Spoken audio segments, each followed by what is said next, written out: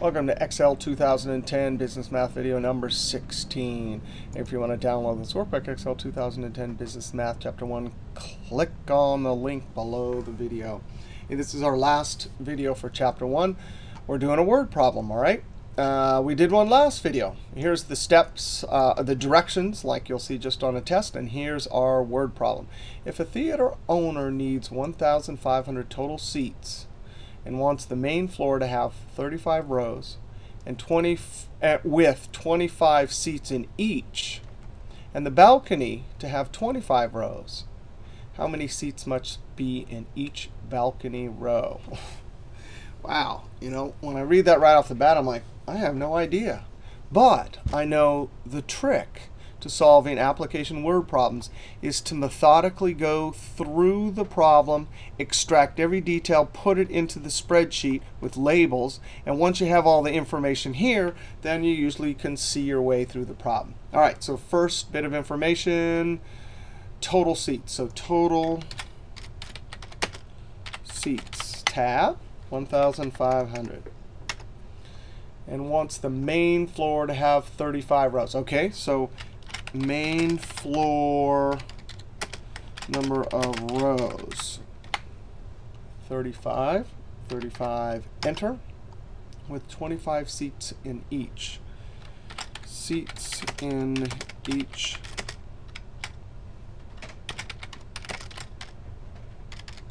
seats in each main floor row, 25, enter. Notice that tab and then enter here, it's built in to enter data in this form. Okay, and the balcony to have 25 rows. Okay, so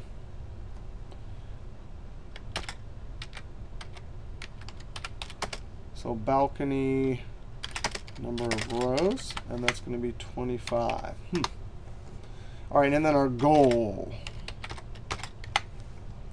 How many seats must be in each balcony row? So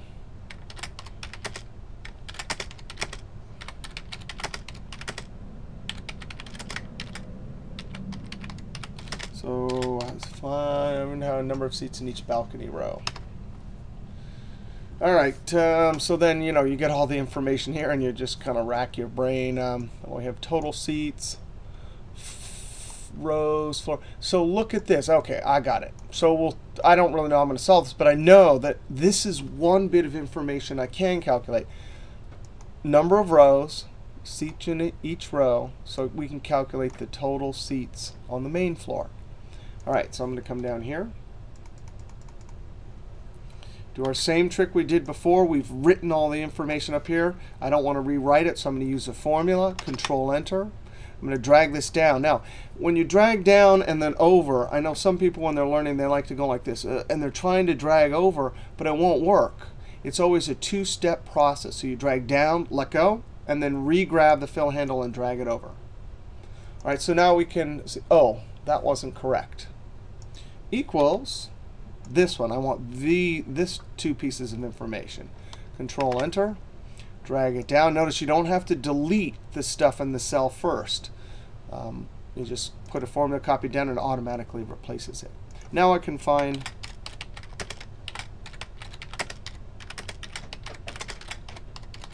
the total seats on main floor. Okay. And this is multiplying. So equal sign, up arrow times up arrow, enter. Now I'm going to do some borders here like we did in our counting statements a few videos ago. And we did some borders in last video too.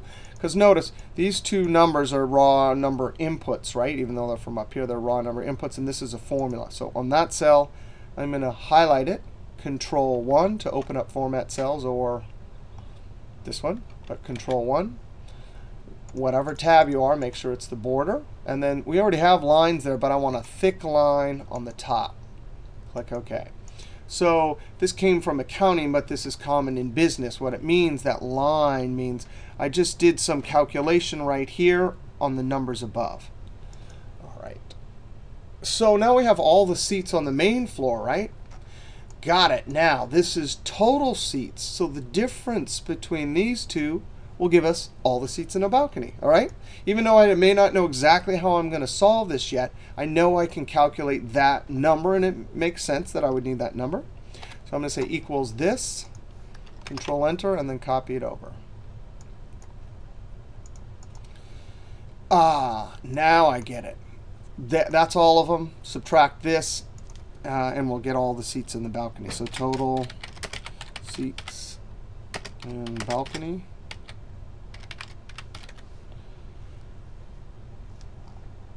And the difference. So equals up arrow minus up arrow, up arrow. I'm going to Control Enter. I'm going to do the same thing as I did up here. Because notice I just did a calculation on the two numbers above. Control 1. Thick border right there. Click OK. All right. So now I have total seats in the balcony. And the only other bit of information I have is rows. Ah, that's it. Well, if that's all the seats, and this is rows, I simply divide the two, and it tells me how many are in each row. All right, so this is our goal, right? Number. In fact, I can come up here, and I type this up here. I don't want that find, so in edit mode, I'm going to copy, enter, paste, Control V. And now I'm going to say, oh, no, actually, that's going to be our, I need to move this down here. That's our goal, right? We still have one other bit of information we need from up here. So I'm going to equals balcony, number of rows, Control Enter, drag it over. All right, and then here's our final calculation. Equals, oh, all the seats divided by the number of rows.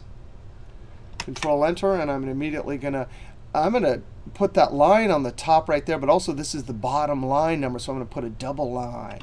Control 1. Thick line means I did some calculation. Double line means that. All right, now I'm going to answer this in words. Given, if only I could type, given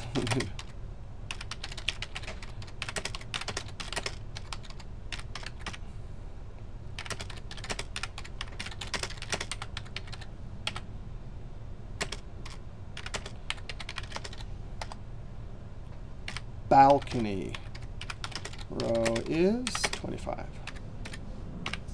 Enter. Now, I definitely want to check. I don't need to do any number formatting. I mean, I could put a comma here, right? But I don't really need to do any number formatting. This is all numbers we're counting. But I do want to check. Now, let's think about this. How could we do it? Total seats. So check this out. Here's our first calculation, right? Multiplying. And then this calculation was taking this minus that. We actually could do that all in one cell. And guess what? We could multiply these two and then subtract that. And the order of operations would do the multiplying first and then subtract that.